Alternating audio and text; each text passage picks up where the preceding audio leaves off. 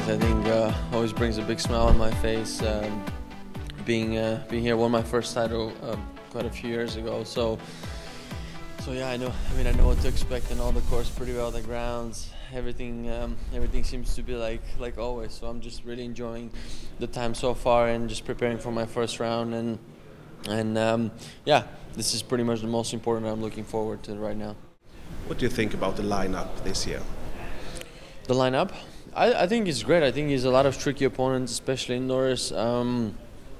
I think every year this tournament provides with a great set of field for the players, and I think it's, as I said, it's very tricky. There's a lot of players that play very good indoors, big servers, some of them also great returners, you know, good at the net. So there's just so much, I think, so much going on overall. I think in the field that you never know what's going to happen. So the best thing you can do is really just get ready, focus on your side of the net, and see how things develop.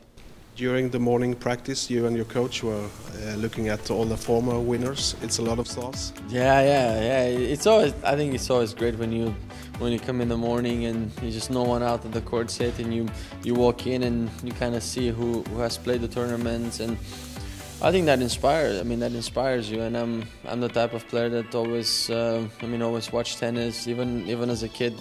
Got inspired by so many legends, and watching them and taking examples, that really gives you that freshness. I think that early in the morning, I came pretty early to practice, so yeah, I think everything is on a positive note right now.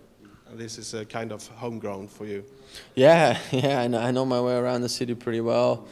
Know my spots where to go get some food or just whatever I want. It's really special city, I think, and you know, to play that in the end of the year, it's always feels like a tournament, but in the same time I really enjoy it, and it's that gives you that freshness to kind of push you through to finish the end of the season.